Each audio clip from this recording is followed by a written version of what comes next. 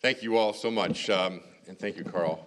And thank you to everyone here at the Center for inviting me. This is a great turnout. I have been on tour with this book for a few months, and some of the crowds are small, some of them are large, and it's always exciting to speak to many people, as I will tonight. I'll add one more thing to my resume, which he so kindly articulated a few minutes ago. I was a senior producer at ABC News for a number of years and worked very closely with the late Peter Jennings. We co-authored a book together called The Century, which was one of the great achievements, I believe, of my career, and I just wanted to mention that and give tribute to Peter, who was a great colleague and a great newsman. So I set out to write this book about Abraham Lincoln. I thought, no one's ever written a book about Abraham Lincoln before. In fact, only 23,275 books have been written about Abraham Lincoln. So many that the UPS guy who came to deliver bundles of books to me regularly as I did my research one day cornered me and he said, "You know, Mr. Brewster, you're writing a book about Lincoln, right?" And I said, "Yeah." And he said, "Well, what I don't get is, how does the Lincoln story really change? I mean, how can you write something different than that's already been written? I mean, in your version, does he survive the assassination? I mean..." And I looked at him long and hard, and I told him to get off my property and never come back ever again. Just to give you a feeling for how hard it is to find material to write about Abraham Lincoln, let me tell you some of the names of the books that have been written about Abraham Lincoln, how far we've come in our study of this great man. The list of 23,275 includes the life of Abraham Lincoln for young people, as told in words of one syllable. The personal finances of Abraham Lincoln. One of my favorites, Abraham Lincoln on the coming of the Caterpillar tractor. And the first published only a decade ago, The Physical Lincoln, which includes the following chapters: lips, gut, skull, muscles, skin, eyes, height, and joints.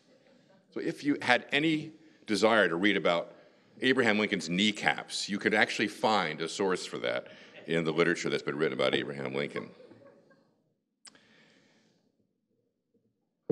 The idea of writing this book about the Emancipation Proclamation, though, did come to me after a friend suggested that with the 150th anniversary of the Emancipation Proclamation coming, wouldn't it be a great moment to celebrate what an achievement that was? I thought I was the wrong person to write about it, honestly. I had written a history of the 20th century, but I didn't know a lot about the 19th century. Lincoln was not necessarily a preoccupation of mine. I had an admiration for him, as I think most of you probably do, as one of our greatest, if not our single greatest president.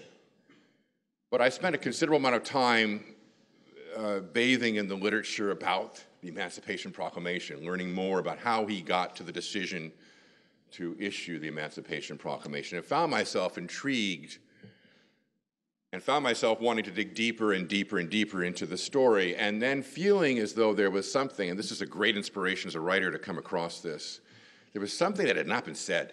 There was something that had not been written about this. There was something that was fresh and new and exciting to me. I'm not only a popular historian, I'm also a journalist, so to me, one of the exciting things about the kind of work that I did on this and the kind of work that I sought to do is to come upon it with some skepticism. I mean, I admire Abraham Lincoln, but like many people, I think when you see someone held up onto a pedestal, you want to sort of make sure the pedestal is really made of the real material, that he deserves to be up there, that he's not sort of being used as an example of our desire to worship heroes and create heroes. I wanted to see him as a real man, too.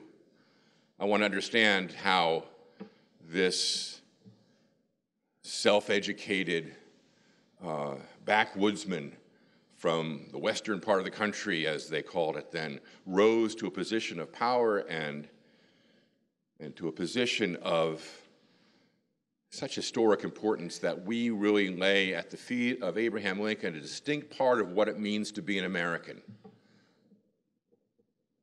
A few years ago, a wonderful constitutional law scholar at Yale named Akhil Amar and I set out to do a lecture series, on sort of the notion of what would make a perfect president. That was the title, The Perfect President. If we were actually to construct the man or woman whom we felt was exemplified all the characteristics that we most need in order to succeed in the presidency, what would that person look like? And it was a kind of exercise, it was 2008, so it's kind of exercise in the middle of a presidential year in order to understand it more completely. The process. We had brilliant presidents before who were terrible in the office. We had people who we thought of as less than intelligent, who nonetheless had the command and the sense of leadership to actually make much more of the office. John Quincy Adams was probably the most prepared person ever to be president. At the age of 14, he was translating for the American diplomat to the Russian court, translating the French because he was so proficient in the language. Imagine that, the age of 14. He was brilliant. He spoke many languages, was better read probably than any president in American history, and he was a horrible president. And we looked at it and discovered that so many presidents in American history reflected two kind of important principles and important backgrounds. One was time spent in the military, and the other one was time spent as a lawyer, or at least studying the law. And how many American presidents exhibited either one part or another from those in their resumes before they became president. And we realized that that really sort of articulated two really important principles in American life, one being liberty, the other one being equality. You think of the warrior as representing the protection of liberty, right? You think of the lawyer as representing the defense of justice. And here we have these two very important principles in American life, liberty and equality, battling with each other, which they do in all kinds of constitutional questions, all kinds of political questions. That is, they are the two bookends of the American identity. It was perfect, to use the title from our lecture, for 2008 because we had in John McCain a warrior running against Barack Obama, a lawyer. And so we thought it was an astonishing way to look at this. And of course, we could look back at American history and say, if you wanted to choose the two greatest American presidents, and most polls of this sort usually pull out Washington and Lincoln, well, Washington was a warrior and Lincoln was a lawyer. Well, in the 6 months leading up to the signing of the Emancipation Proclamation, Lincoln also became a warrior. He became a warrior president. The war was 2 years old by the time the story that I've written here begins, in July 13th, 1862. The prospects for the Union were pretty bad at that point. The enthusiasm for the war had waned in the North. Wars, we were talking about this at dinner tonight, wars are always, everybody thinks wars are going to be over quickly. World War I was supposed to be over by Christmas. We thought the war in Iraq was over quickly, and it turned out not to be. But throughout American history, the Civil War was certainly an example of this. People wanted the war to be over quickly, and they thought it would be over quickly. 2 years out, it seemed very old already. And Lincoln was struggling with the issue of mission. What was the war really about? He had to that point said the war was about saving the Union. And yet for the Northern soldiers, it was a hard argument to say that they were fighting for something so abstract as to ensure that the people of New York were part of the same national entity as the people of South Carolina. Much easier to make the justification for mission in the South, where they're protecting their homeland, much harder in the North. And of course, there was the abolitionist fervor in the North that was pushing Lincoln persistently to declare this war was not only about saving the Union, it was also about ending slavery, this great scourge on the American idea. So on July 13th, 1862, Lincoln gets into a carriage with Secretary of State Seward and Secretary of the Navy Gideon Welles. And they're riding to the funeral of James Stanton, the young infant who had just died, the son of the Secretary of War, Edwin Stanton. Through Georgetown, through the cobblestone streets, with the carriage riding through the rain and the mud, very similar to the rain and the mud that he had rode in a similar carriage only a few months before on the way to the funeral of his own son, Willie Lincoln, who had died of the same thing that James Stanton had died of, typhus. So Lincoln is riding in this carriage, July 13, 1862. He's just come from visiting the troops in the Chesapeake, visiting with George McClellan, the general of the Army of the Potomac, with whom he has had a very sour relationship. Lincoln felt accurately that McClellan was very, very good at building an army, very good at training an army, very good at maintaining the loyalty of his soldiers, and very poor at making the decision to use it. You may know this quote, but he said McClellan had a case of the slows, meaning that he just couldn't pull the trigger.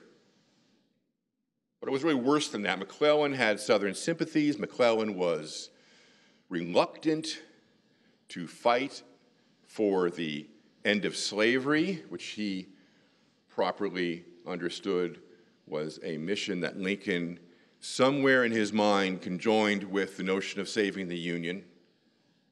We didn't know how much yet. And he did not believe, McClellan, in a war that would attack private property, especially the institution of slavery. Lincoln leaves the Chesapeake, heads north.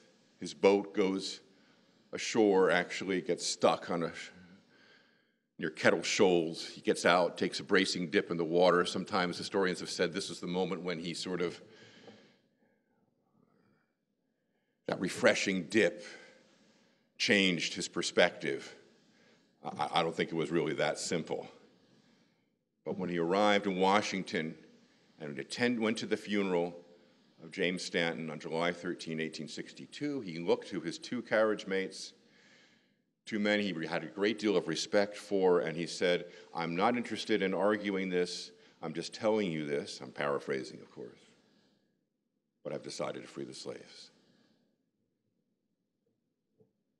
There's some debate, as there is about any historical issue, and there's support for various points of view on this, but this is most likely the first point that Lincoln mentions that he's considering an Emancipation Proclamation. In fact, he's been spending a considerable amount of time in the telegraph office of the War Department working on this. How many of you have seen the movie Lincoln? I suspect a lot, yes. You'll remember those scenes, I think very well done, of Lincoln in the telegraph office where he loved to go. It was the place he loved to hang out. It was his bar, so to speak. He loved to trade stories with the clerks in there. There are stories of him sitting with his feet up, just like he does in the movie, chatting it up with the clerks as he waited for information to come in from the front. This was their internet, of course. The telegraph was brand new. So new there was not a telegraph operation in the White House itself. You want to send a telegram from the White House, Lincoln secretaries had to go up the street, go to a commercial outfit in order to send a telegraph. It was brand new. Lincoln loved technology, by the way, loved science, loved the idea of the power of man to improve his lot, to invent something new. He himself invented, as an invention, I think he's the only president who actually had a patent on an invention recorded in the patent office, and that was on a device to sort of, ironically, given the story I've just told you about his boat going ashore, to outfit boats with certain kind of protective underpinnings so that they would, if they went ashore, they could easily be pushed back into the water. A kind of like flotation device. It never was made. But I think he enjoyed working on it and coming up with the idea. He loved the idea of invention. He wrote some papers about invention and the importance of invention to the American idea. And you could even say that his notion of what it was to be an American, what our founding documents contain, was not something that was absolute and set in stone, but was something that each generation needed to improve upon in the way that an inventor improves upon our situation by creating new, freeing devices.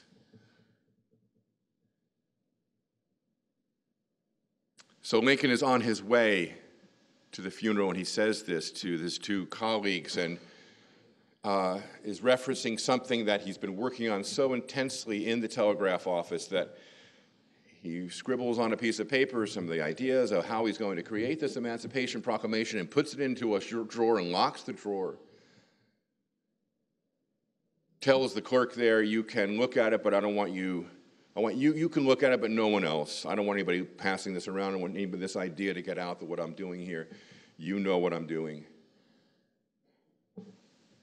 And he is actually writing an Emancipation Proclamation. Now, what were the things that had to go through his mind that made this so difficult?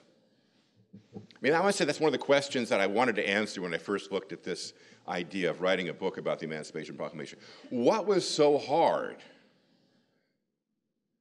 that it took him months, really years, to come to the conclusion that the slaves needed to be emancipated and that he needed to do it, particularly during this war?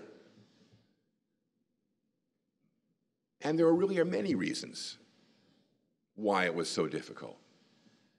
For one, he did not have the power simply to free the slaves. That would be a use of executive power that was contrary to the constitutional limits of the executive. It would be a taking because it was private property. So Lincoln would be acting, again, contrary to the constitutional prohibition on the taking of private property. Lincoln was a believer in the Constitution, and he was a lawyer. So he understood these things to be particularly problematic for him in the middle of a war. So how did he grab the power that would allow him to free the slaves in 1863? And to him, the only justification he could make would be that it was a use of his war power, his power as commander-in-chief, as the head of the army, to use it in the furtherance of the war aims for the North. Even there, it was questionable. Because as he just learned from McClellan, and he didn't need to have McClellan tell him this, the taking of private property, even in war circumstances, the targeting of private property, the targeting of civilians and civilian institutions was contrary to the rules of warfare, to the way we understood warfare, to the way the generals taught at West Point understood warfare. So he would be breaking new ground, so to speak, in that. He would need, therefore, to justify this somehow as a new use of war powers that he had as commander-in-chief of the army, and only use the power in the furtherance of war. What did that mean? That meant that he could only free the slaves in the belligerent states. He had to leave slavery in force in the border states and anywhere in the North where slavery was still practiced, because those were not states that were at war with the Union. That meant he would be declaring a freedom for slaves in the places where he had no control over, and the places he had control over, leaving it intact. There's so many sort of ironic or counterintuitive notions about the Emancipation Proclamation. Think of it this way, too. He has spent a good portion of his life condemning slavery up to this point. And the one justification that he is not making for the end of slavery or the Emancipation Proclamation is that it's the right thing to do. It is the moral argument. He cannot make the moral argument. The argument has to always be framed in the furtherance of the war effort. This is embedded in the document that he's trying to write. He also knows that this could be political dynamite. I mentioned before that in the first 2 years of the war, there's a growing fatigue over this war in the North. A worry that this mission is not worth losing the boys off the farm, not worth this loss of life. Slavery, while more objectionable to northern audiences than southern audiences, was nonetheless not something that the North was necessarily willing to fight for. Indeed, there were a lot of worries, particularly in the Midwest, that if the slaves were freed, that the outcome would be that they would flee to the North, the freemen would flee to the North, and that the labor, that the jobs in the North would be sacrificed, particularly along the shore, along the Ohio River, to the new free black labor. So there were worries, deep worries, that this was politically wrong-headed, it was constitutionally wrong-headed, that it was strategically wrong-headed with respect to the military operation. Yet he had to write this now because he felt that he'd reached the point where the mission for the war needed to be amended. July 22nd, 1862, he reads it to the full cabinet for the first time, tells them the same thing. I'm not here to ask for your opinion about this. I'm not here to argue this. I just want to let you know that this is what I'm going to do.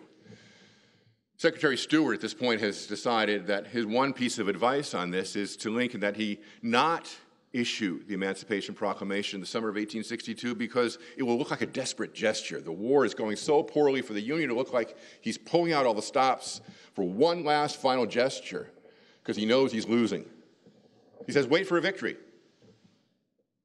Then issue this as a kind of crowning of the victory itself. Bring some manner of drama to it, in a sense. Make it something that's much more powerful if you issue it when you are at a point of victory. Lincoln agrees to hold off, puts the document in his pocket, essentially, and the rest of the summer, he spends his time denying it. How ironic. Again, here's a man we associate with the phrase, the great emancipator.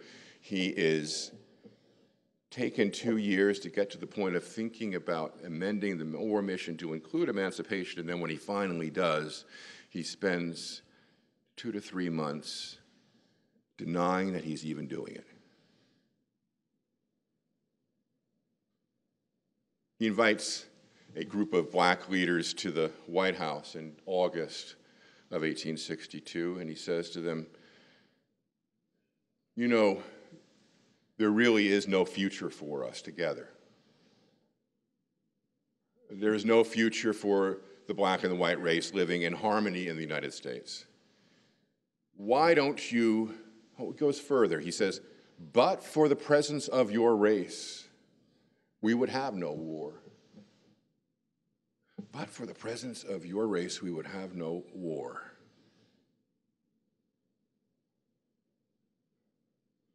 After he says this, and it's published the next day in the Washington papers, Frederick Douglass, the great black leader, says this is like the horse thief blaming the presence of a horse for his crime.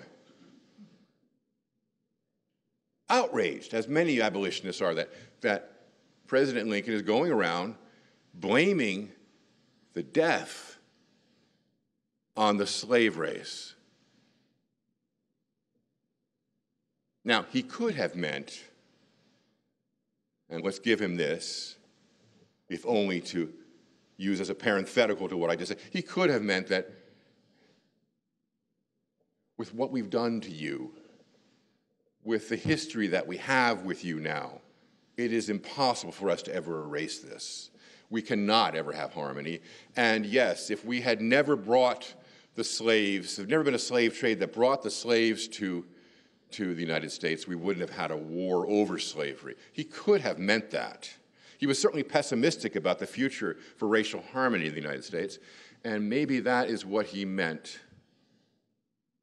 Some historians have actually said that he instead was doing this in order to prepare the political climate for what he was about to do, issue an Emancipation Proclamation. In other words, let the white Northern voters know that he wasn't convinced that this war needed to be fought over slavery.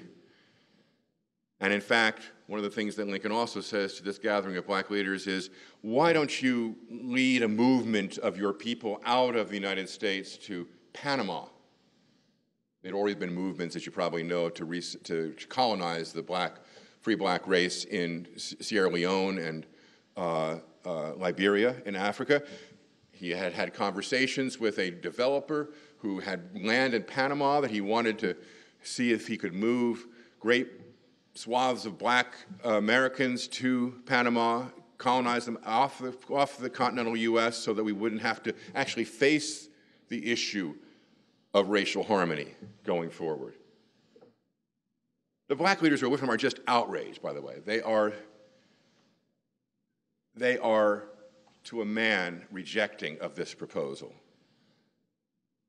A few weeks later, a number of religious leaders from Chicago come to visit Lincoln in order to press him on emancipation. And he says to them, why would he emancipate the slaves? Why would he issue an Emancipation Proclamation? This all, by the way, while the document itself is sitting in his drawer. Why would he do that when, and then he goes through the litany of things I told you earlier, the constitutional problems with the use of that kind of executive power. He talks about how politically stupid it would be for him to do this, how he would only be freeing the slaves in places where he had no control, and leaving intact with exactly the arguments people made about the Emancipation Proclamation and can make to this day about its effectiveness. He says it would be like issuing, like the Pope's bull against the comet. Now, I had to look this one up, I have to tell you.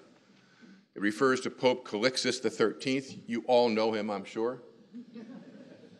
Who, upon seeing the apparition we now know as Halley's Comet, issued an edict or a bull against it, saying it was a satanic invasion.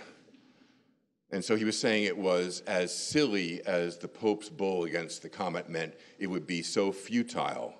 Why would I ever issue an Emancipation Proclamation? He's denying it. He's denying it left. He's denying it right. What's going on in his head? I mean, it's sort of fascinating, isn't it? I mean, here's a man who spoke so eloquently about the need for the end of slavery in the 1850s. Now, one of the things we should recognize is that Lincoln's notion of the end of slavery was always one that was going to be gradual and compensated. At one point in 1858, when Stephen Douglas, in the famous Lincoln-Douglas debates, challenges Lincoln about his desire to end slavery in the moment, Lincoln says, no. I'm looking for a gradual, compensated, phased-out end of slavery. It could take 100 years, he says, before its ultimate extinction. 100 years. Could you imagine? This would be slavery to 1958, the time of Elvis Presley and Eisenhower, and 4 years after Brown versus the Board of Education. Now, was he serious, or was he just merely countering Douglas? Was he using this as a kind of 100 years meant just sort of, it may take a long time, but even a long time, can you imagine? Lincoln, when he talks about a gradual compensated end of slavery, even as president, is thinking in terms of slavery existing in some form or another, where its final phase out maybe take till 1900, he says at another point. Well, even that is 38 years later. But now, contained in the document that he's writing is the notion. It's actually, in many ways, what the Emancipation Proclamation, as he's written it, is a war-framed document in which he says, if, in a sense of a threat, if the belligerent states do not do this, Then I will free the slaves on January 1, 1863. And this is work for a gradual, compensated end to slavery without any qualifying language that indicates the amount of time in which that gradual, compensated end to slavery would take place.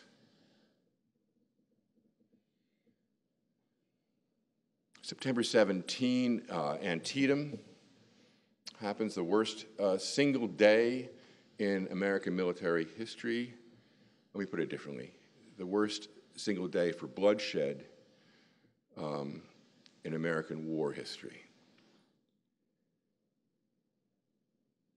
McClellan gains what might be called a qualified victory in that Lee retreats. Lincoln is furious with McClellan that he does not follow Lee out, but allows him to escape. But nonetheless, it's enough of a victory that 5 days later, Lincoln issues what we call the preliminary Emancipation Proclamation. There's a lot of confusion sometimes between what this is, the preliminary Emancipation Proclamation, and the one that's actually signed on January 1, 1863. The September 22nd Emancipation Proclamation, September 22nd, 1862, it is a document of threat. It is not the document of full force of the law. Now, what would have happened if the belligerent states had taken Lincoln up on the offer? Very interesting to contemplate.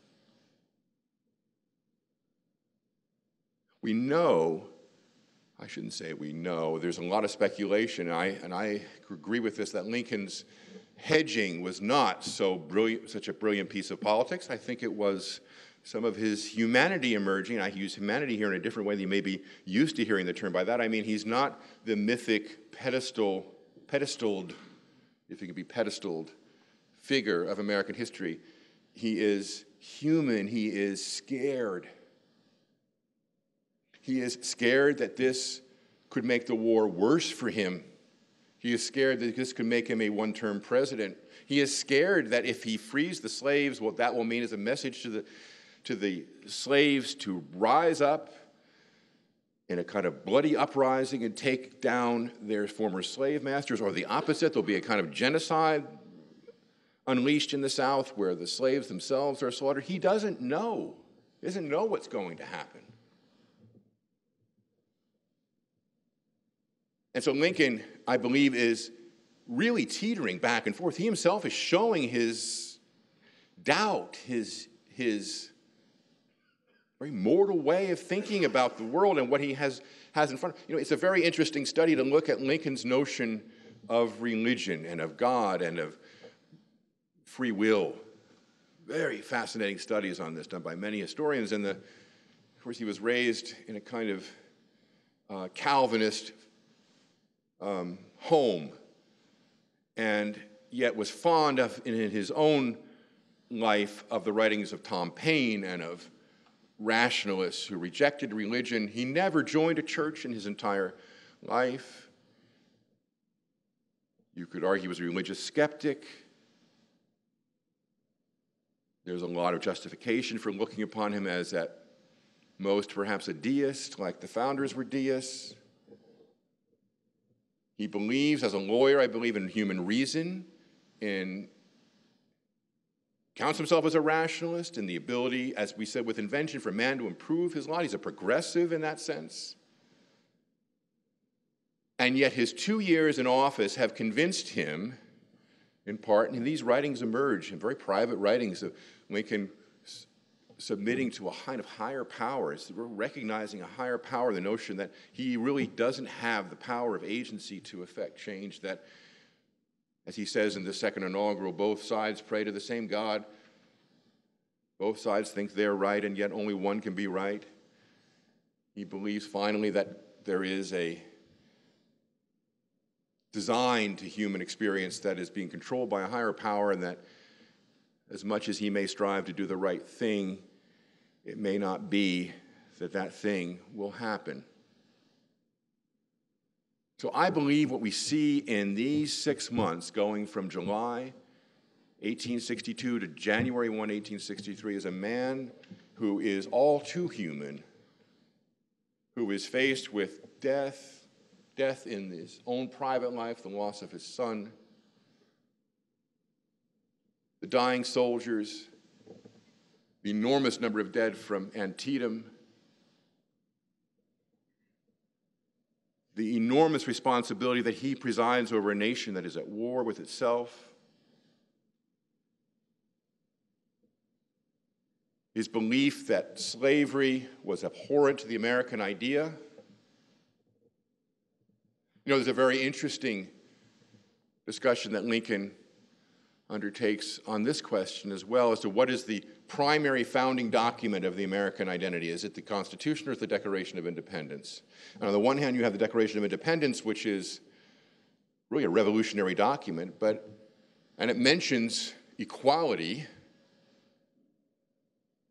It mentions a higher power, two things that the Constitution does not mention, listed in its original form, unamended by the 13th, 14th, 15th Amendments.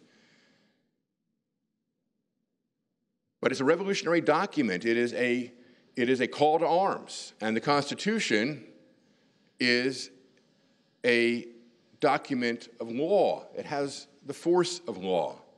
And yet Lincoln sees one as written into the other, and as the Declaration as representing a fundamental element of the American identity that is ultimately needs to be represented in the Constitution itself. Very interesting argument for a lawyer to make when you think about it.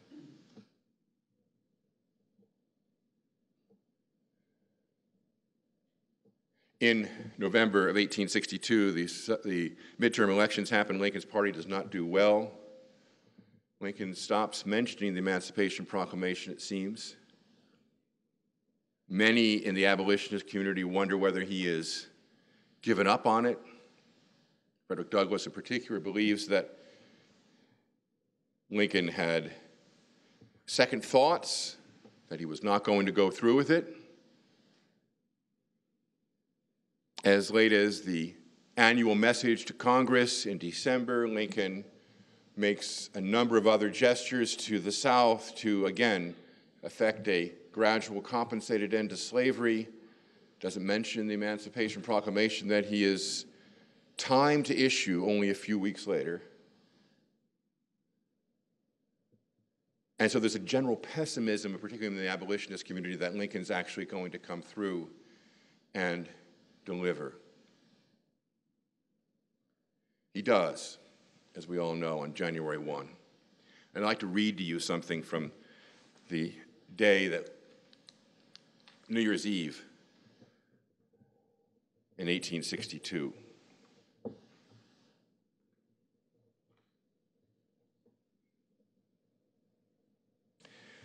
Along with making the final edits on the impending proclamation, Lincoln spent New Year's Eve day occupied with other executive business, and there was plenty.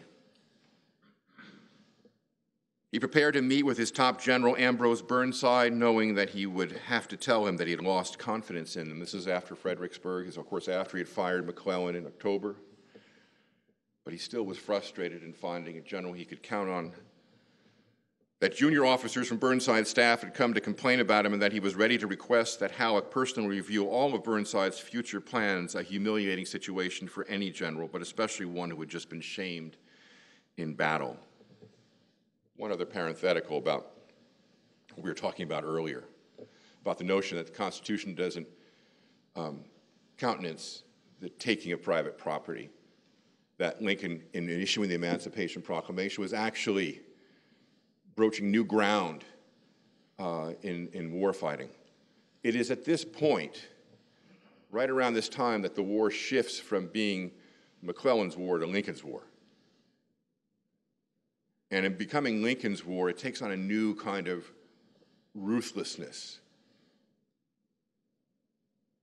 I was at a conference last week at the National Infantry Museum in Columbus, Georgia, called The Hard Hand of War, and I was there to speak about Lincoln's shift from this moment to a new, harder, more brutal kind of war perhaps more Clausewitzian in its character. But he hadn't quite gotten there yet at this moment. Lincoln came to an agreement with the entrepreneur Bernard Koch for the resettlement of 5,000 former slaves on the coast of Haiti. No matter what he would do by morning, and no one knew for sure, Lincoln had not given up on colonization.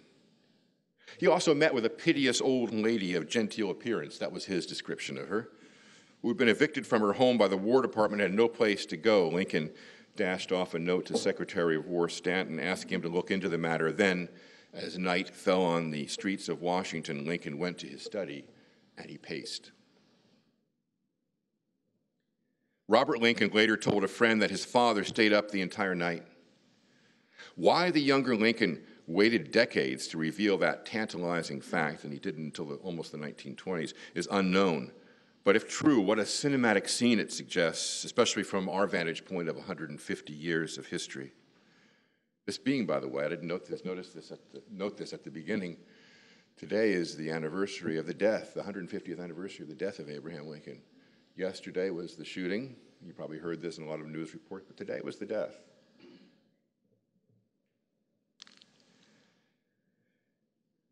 And I feel honored to be in front of you talking about him at this moment. There is Lincoln, our mythic Lincoln, whoever that Lincoln may really be, alone in his cold, dark study in what was likely the first time in a long time when he could permit himself the luxury of concentration. You know, he was so challenged for time that he asked to reserve Thursday afternoons so he could mourn the loss of his son Willie.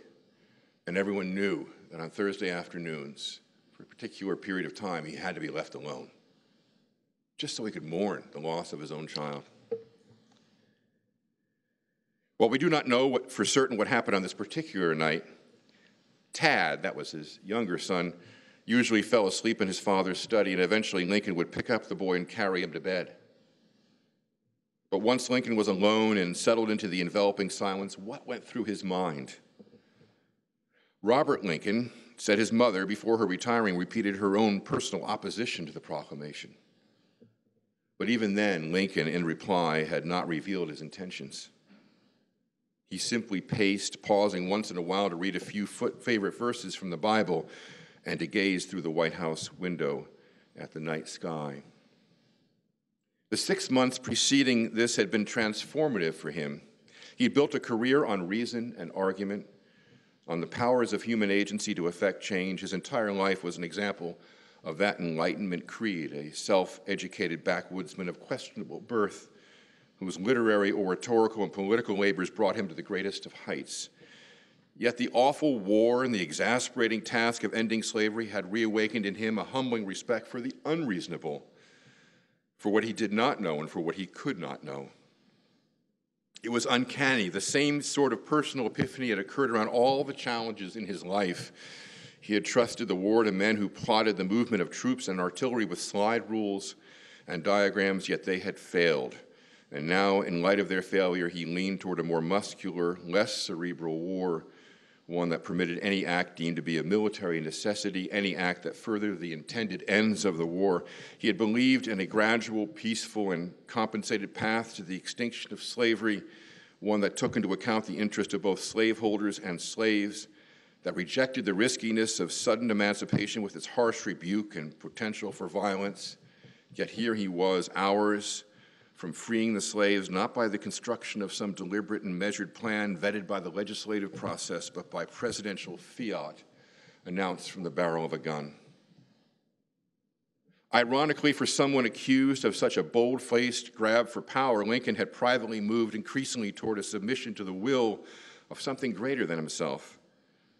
The idea was by no means new for him. Indeed, it recalled his 1848 profession of youthful interest in the doctrine of necessity, which asserted that there was no free will, that one's actions were directed by some exterior force in the fulfillment of an eternal yet essentially unknowable design.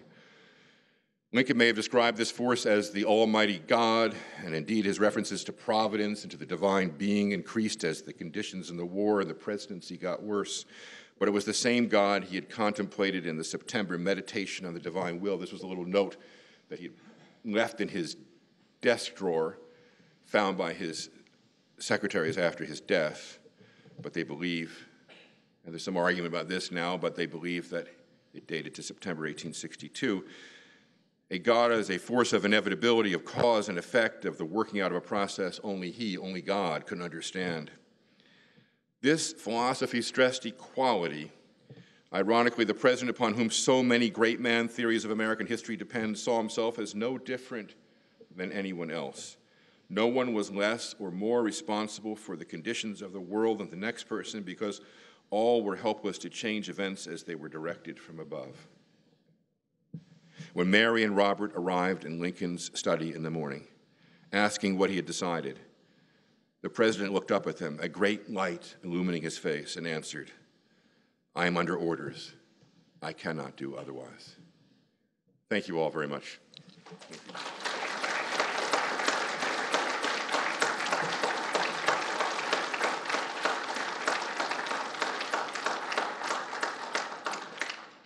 I'll take any questions, ideas, comments, vegetables thrown my way, whatever you might want to do.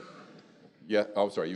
I think no problem. Ladies and gentlemen, we'll go ahead and have a few questions and answers now. If you could please raise your hand, and we'll bring you the stick mic. Please keep in mind that we are recording this tonight, so we will not be able to pick you up unless you do speak into the mic. Carl. So don't say anything you might regret either. It'll be on YouTube for an eternity. I have a question.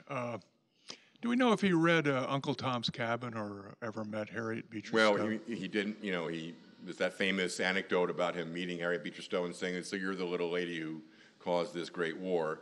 You know if he read the book? I don't know that he made any of the reference to the book itself. My really intense interest focused on this 6-month period, so I'm not sure I can speak to the other moments, but I haven't read anything that indicated that he discussed it at any point. Mm-hmm. Thank you. I'm Andy Terrell from the Strategic Studies Institute here. Hello, Andy. Our flag has been at half-mast today, and I wanted to thank you for coming here on this day. I did not want to let this day pass without acknowledging what happened 150 years ago. So it's especially good that you could be here for that. Well, I am honored to be here. I feel the gravity of the moment, and I suspect that a lot of you do too, and that you came out for this. What an amazing thing that a man's life 150 years later still has this power, and yet it does. And that relates to a question I was going to ask to you, in that a number of subsequent presidents have often looked towards Abraham Lincoln for inspiration and for a model of certain kinds of behavior and coping with crises. President George W. Bush, I think, read something like 10 books on Lincoln while he was in office.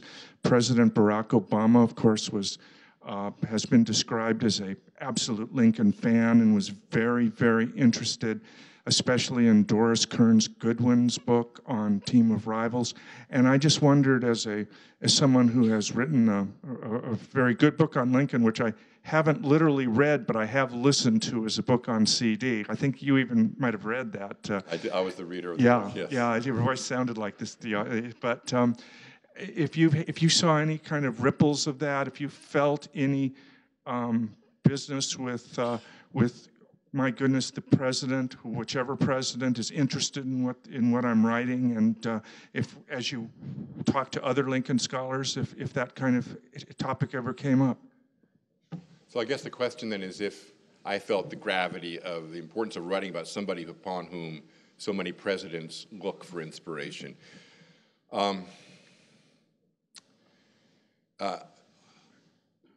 Well, I didn't write thinking that I had Barack Obama over one shoulder and George W. Bush over the other one.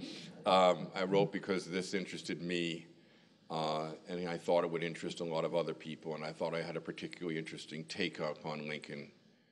It gives me, as an American, I'm grateful for the fact that presidents of both parties look to Lincoln for inspiration.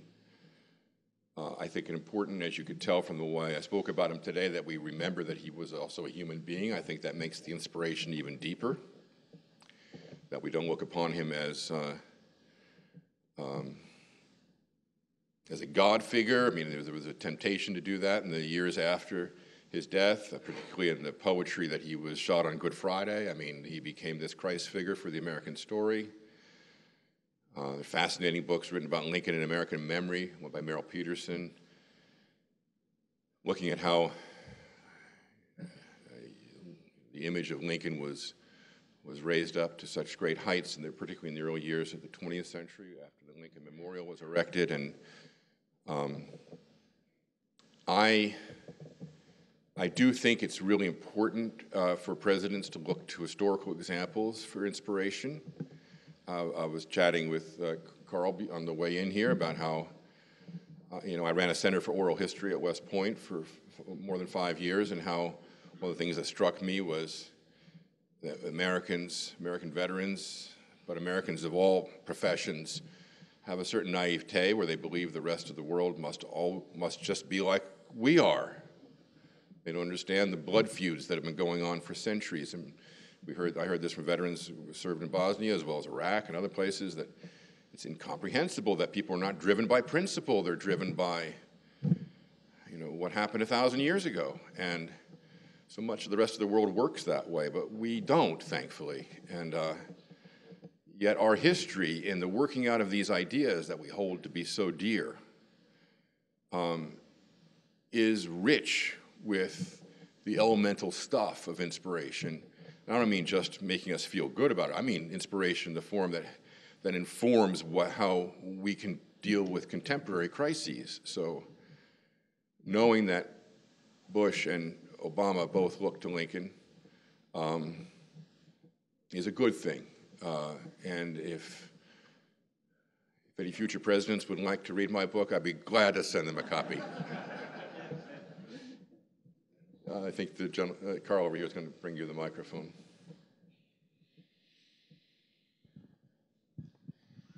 I guess the thing that surprises me most, being a veteran of government myself, is that he could tell his cabinet, many of whom didn't like him, certainly reading the Band of Rivals, how they managed to keep it secret so long. How come it never leaked?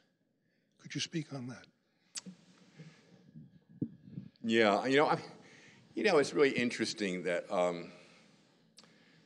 the historical materials on Lincoln are, despite the fact that there's 23,000 books, or whatever it was I mentioned at the beginning, written about Lincoln, the historical material from which we work is really rather scant. And questionable. And so I'm not sure I know exactly how they kept that secret. I'm not even sure that they did. But by that I mean that there was so much written about Lincoln, particularly in the early years, that was self-aggrandizing to the author, or to the memoirist, right? One of the principal sources used by all historians on the Emancipation Proclamation is a book written by Francis Carpenter, who was a painter, who painted something called the First Reading of the Emancipation Proclamation. He painted what was the scene of that July 22nd meeting that I told you about, which you're referring to. And a couple of years later, 1864, he meets Lincoln in a receiving line, and he asks if he can move into the White House and paint this great historical painting, which now hangs in the Capitol, by the way, and do so by bringing the cabinet members in and painting them as portraits, and then inserting them the way that a lot of grand historical paintings do. And after Lincoln was killed, he wrote a book in 1866 called, can't remember the name, 6 Months at the White House, it's called, in which he tells the story about Lincoln stopping by in the room that Carpenter was working in the White House, and he tells him stories about how the Emancipation Proclamation was written and how it was received. And Carpenter was this adoring fan of Lincoln. I mean, he just thought Lincoln was the greatest. And not a reporter, not an historian, and was working from, presumably, his own memory of these conversations with Lincoln well after the Emancipation Proclamation had already been issued. I say that because that's sort of a totally unreliable source when you look at it, and yet it's one of our primaries, one of our only sources of Lincoln supposedly speaking about it. And yet there are other people who claim that they saw the Emancipation Proclamation, or they were told of it even before this July 13th carriage ride. So how they kept it, I don't know the answer to that. I don't know. Pardon me? What the press would have done with it. Yes. Yeah. Well, that's the amazing thing. You'd think as he's going through those two meetings I described in late August and early September, first with the black leaders and then with the religious leaders, and they're writing about these in the press. You can find the press reports on these. And you'd think, first of all, you have to think of Lincoln. How did he feel denying? That's almost biblical, too. He's denying his own. Fascinating. I don't know. More questions? I'm just curious, where was the first public reading? My brother told me that it was in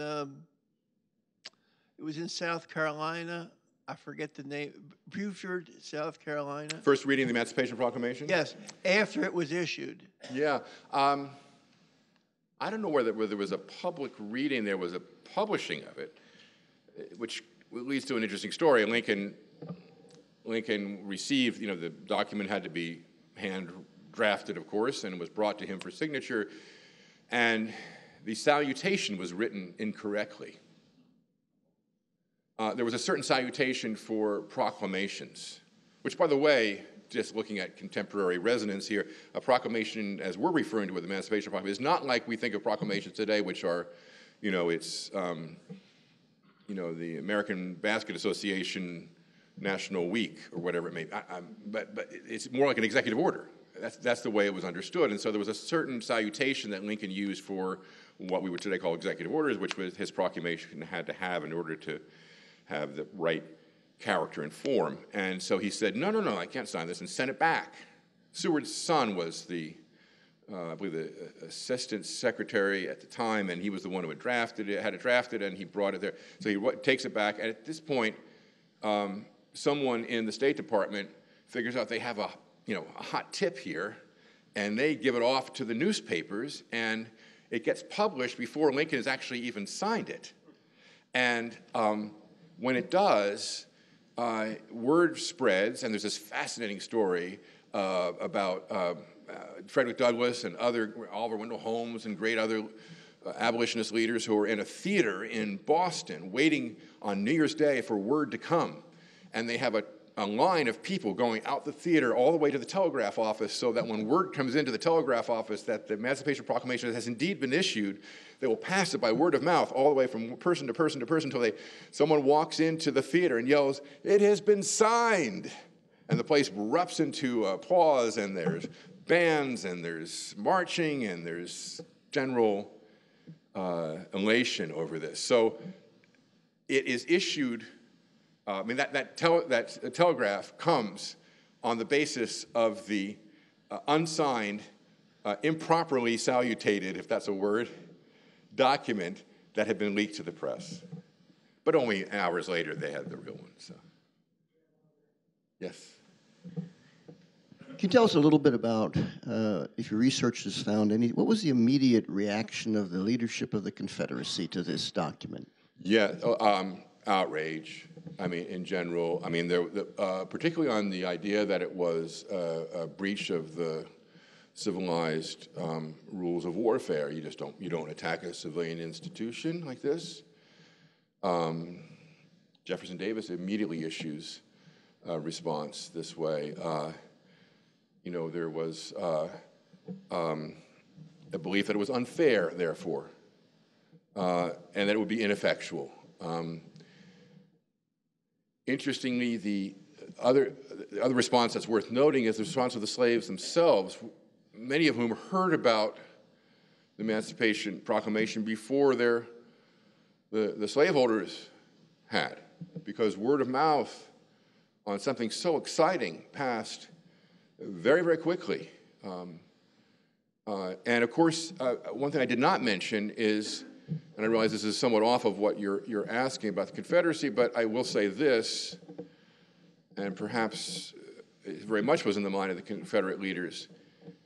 Within the document, the final document, was one of the very difficult pieces of wording was, number one, to encourage the freed slaves not to seek violence against their former masters, because Lincoln was so worried about this idea of a civil uprising. And the second was, and this was the work of principally of Salmon Chase, pushing this to get it into the document, that the freed slaves would be welcome to enlist in the Union Army upon their own freedom. And imagine what a difference this made, and it did, in the ranks of the Union at a time when there was so much desertion. There are stories, great stories of the Union Army as a kind of army of liberation, moving throughout the South and freeing the slaves as they do, and then almost immediately they pick up as recruits to the new army, and how powerful this was to the conduct of the rest of the war. Yes. The proclamation freed slaves in rebellious states on paper, but how was it enforced throughout the South? I couldn't quite hear the question. The proclamation freed slaves. It freed slaves on paper, Right.